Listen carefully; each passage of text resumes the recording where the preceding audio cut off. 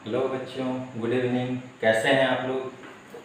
तो जैसा कि हम लोग कल पॉलिनोमियल चैप्टर्स के बेसिक्स से डील किए थे, हम लोगों ने देखा था कि पॉलिनोमियल्स किसको कहते हैं, अलजेब्रिक एक्सप्रेशन किसको कहते हैं, कांस्टेंट किसको कहते हैं, वेरिएबल किसे कहते हैं, और साथ साथ में जो बेसिक्स टर्म्स हैं जैसे कि डिग्री क्या होती है, कोफिशिएंट क्या होती है, और उनके बेसिस पे, डिग्रीज के बेसिस पे और नंबर ऑफ टर्म्स के बेसिस पे हमारे पॉलिनोमियल्स को किस प्रकार से क्लासिफाई किया गया है, इसको हम लोगों ने पार्ट 2 वीडियो, पॉलिनोमियल्स का पार्ट 2 वाला जो वीडियो था उसमें देखा था। अब बहुत सारे बच्चे ये क्वेरी कर रहे थे कि सर एनसीईआरटी के सॉल्यूशन कब मिलेंगे। तो ये हमारा first exercise standard 9th polynomial के चैप्टर 2 का फर्स्ट एक्सरसाइज का सॉल्यूशन है। आइए हम लोग देखते हैं कि कैसे ये हम इजीली सॉल्व कर सकते हैं, और कहीं पर भी किसी प्रकार का डाउट हो तो आप कमेंट बॉक्स में जरूर मैसेज करें। ओके, तो शुरू करते हैं exercise 2.1 chapter polynomial of standard 9th। So first question, your first question was which of the following expressions are polynomials in one variable and which are not, state reasons for your answer.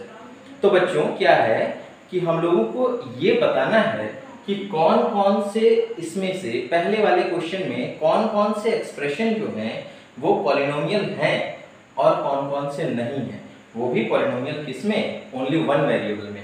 तो हम लोग पहला question देखते हैं, क्या है 4x² - 3x + 7। Polynomial का definition एक बार याद करेंगे। तो पॉलिनोमियल का डेफिनेशन क्या था कि एक ऐसा अलजेब्रिक एक्सप्रेशन जिसमें वेरिएबल के सारे पावर्स जो हो वो क्या होने चाहिए, वो होल नंबर में होने चाहिए। तो यहाँ पे हम लोग देखते हैं क्या है हमारा पहला क्वेश्चन, 4x² - 3x + 7। तो यहाँ पर x पर power 2 that is a whole number, x पर पावर 1 वो भी होल नंबर, x पर पावर 0 वो भी होल नंबर। तो हम पूरा ये एक्सप्रेशन जो है इसमें सारे पावर्स जो हैं वो होल नंबर में होने की वजह से yes it is a polynomial, और सारे वेरिएबल जो हैं वो भी क्या हैं, वो भी x हैं। तो हम कह सकते हैं yes it has only one variable x and each exponent of x is a whole number. तो सारे एक्सपोनेंट्स जो हैं वो होल नंबर में हैं, इसलिए ये पॉलिनोमियल है। ठीक उसी तरह से second number question, y² + √2, y² + √2, यहाँ पे y पर पावर कितना है 2 that is a whole number, और √2 यहाँ पे वेरिएबल तो नहीं है, तो वेरिएबल हम लोग मान सकते हैं y पर पावर कितना, y पर power 0 that is also a whole number. तो इस तरह से हम लोग देखते हैं कि यहाँ पर भी सारे पावर्स जो हैं, सारे एक्सपोनेंट जो हैं वो होल नंबर में हैं। So yes this is also a polynomial. Then third question, 3√t + t√2। Obviously इस एक्सप्रेशन में √t है, वेरिएबल रूट अंडर आ गया है। हम लोग जानते हैं कि जब कोई चीज रूट अंडर आ जाता है तो उस पर पावर कितना आ जाता है, 1/2 आ जाता है। तो यहाँ पे क्या हो जा रहा है, t पर पावर, वेरिएबल पर पावर 1/2 हो गया, जो कि एक होल नंबर नहीं है बल्कि क्या है, एक रैशनल नंबर है ना, that is a fraction. So answer क्या होगा, no, because 3√t can be written as 3t⁻⁴ 1/2। तो ये 1/2 किस में आ गया, फ्रैक्शन में, ये तो होल नंबर नहीं है। और हमारा डेफिनेशन क्या कहता है कि पॉलिनोमियल उसी को कहेंगे जिसमें वेरिएबल के सारे पावर क्या हो, होल नंबर हो। So this is not a polynomial. Then again y + 2/y। अब 2/y है, इसको हम लोग क्या लिख सकते हैं, हम लोग ये भी जानते हैं कि डिनोमिनेटर में अगर कोई चीज रहे, वेरिएबल रहे या कांस्टेंट रहे, उसको अगर हम लोग न्यूमरेटर में ट्रांसफर करते हैं तो पावर जो है उसका ऑपोजिट साइन ले लेता है। तो यहाँ पर y पर पावर 1 है, तो इसी चीज को क्या लिखा जा सकता है, यहाँ पे y पर पावर 1 तो है, लेकिन इस एक्सप्रेशन में, इस टर्म में y पर पावर कितना हो जा रहा है, जब इसको न्यूमरेटर में लेके जाते हैं तो y पर पावर कितना हो जाता है, -1 हो जाता है। सो -1 is a negative integer but not a whole number.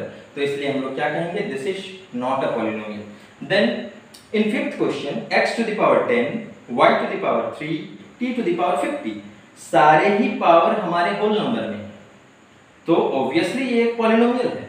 ये पॉलिनोमियल तो है, पर हमारा क्वेश्चन क्या कहता है कि is it a polynomial in one variable. तो एक वेरिएबल में नहीं है, हम क्या लिखेंगे कि yes it is a polynomial in 3 variables. ये 3 वेरिएबल में पॉलिनोमियल बन रहा है।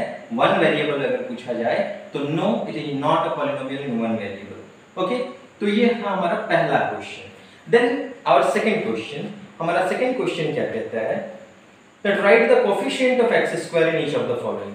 तो कोफिशिएंट के बारे में बताया गया था बच्चों कि कोफिशिएंट किसको कहते हैं, जिसके बारे में पूछा जाए उस टर्म में उसके अलावे जितना कुछ होता है वो उसका कोफिशिएंट होता है।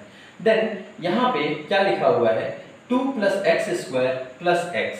अब x² के कोफिशिएंट के बारे में पूछा गया है। Then we can say that x² के सामने क्या है, कुछ भी नहीं।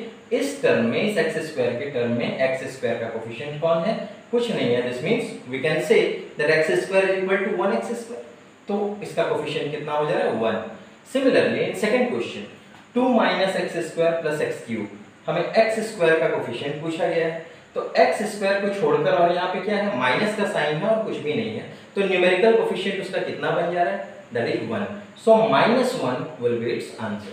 देन π/2 x², x² के सामने और क्या है x² को छोड़ के, तो only π/2, hence the coefficient is π/2 x²। Then π/2 is it's coefficient. Okay, then आ जाते हैं फोर्थ क्वेश्चन में, क्या है √2x - 1। यहाँ तो x² टर्म ही नहीं, x² अगर टर्म नहीं है इसका मतलब क्या है कि कोफिशिएंट क्या हुआ होगा, कोफिशिएंट उसका 0 हो गया होगा, तभी तो वो टर्म नहीं है। So we can say 0x², hence it's answer is 0। Now आ जाते हैं थर्ड क्वेश्चन में, give one example each of binomial of degree 35 and monomial of degree 100।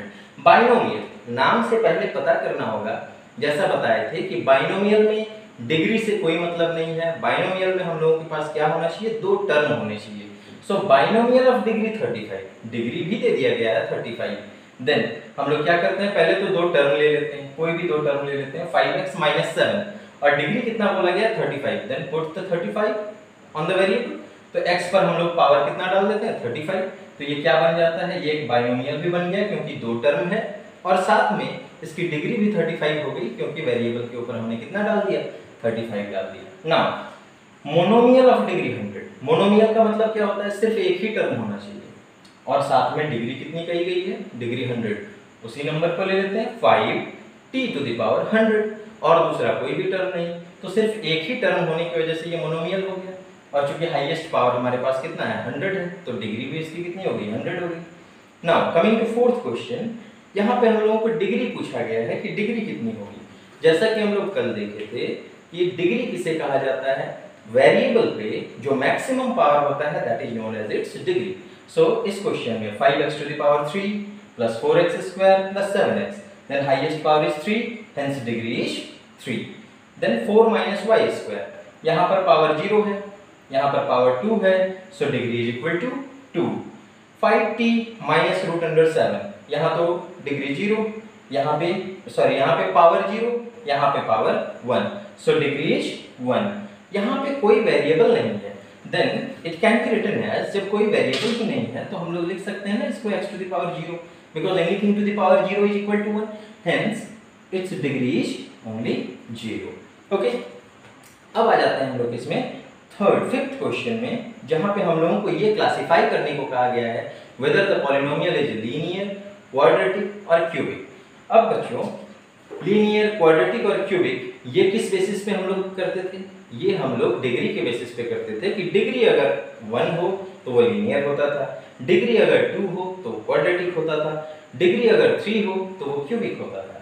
यहाँ पे हम लोग क्या देख रहे हैं फर्स्ट क्वेश्चन में x² + x, सो डिग्री कितनी है 2, hence the polynomial will be quadratic polynomial. Then x - x³, obviously यहाँ पे पावर कुछ नहीं है, मतलब क्या है 1 है और x पर पावर कितना है इधर 3 है, so maximum power is 3, hence it is a cubic polynomial. Then y + y² + 4, यहाँ पर भी पावर कितना है highest, that is 2, hence it is a quadratic polynomial. Then 1 + x, यहाँ पर मैक्सिमम पावर कितना है x पर 1, so it is a linear polynomial. 3t, इस पर दूसरा कोई टर्म नहीं है लेकिन जो वेरिएबल है उस पर पावर कितना है 1 है, hence it is also a linear polynomial. And r², term तो एक ही है लेकिन उस पे पावर कितना है 2, तो जब 2 पावर हो तो उसको क्या कहा जाता है क्वाड्रेटिक पॉलिनोमियल।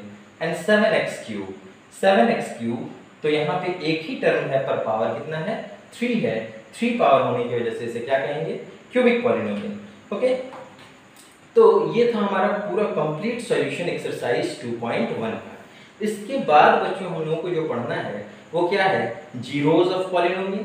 है ना। जीरोज ऑफ पॉलिनोमियल किसको कहते हैं, तो किसे कहते हैं, ये हम लोग डिटेल में देखेंगे। Okay, then remainder theorem and factor theorem, ये 3 टॉपिक हमारे पास बचा हुआ है और इन 3 टॉपिक्स को हम लोग बहुत डिटेल्स में करेंगे। ये था हमारा पार्ट 3 वीडियो जिसमें exercise 2.1। So go through all the videos serially, okay, part 1, part 2 and part 3, and you will be able to understand each and every concept of this chapter. Okay, all the best, go through this video. If you like it, hit like and subscribe. Thank you.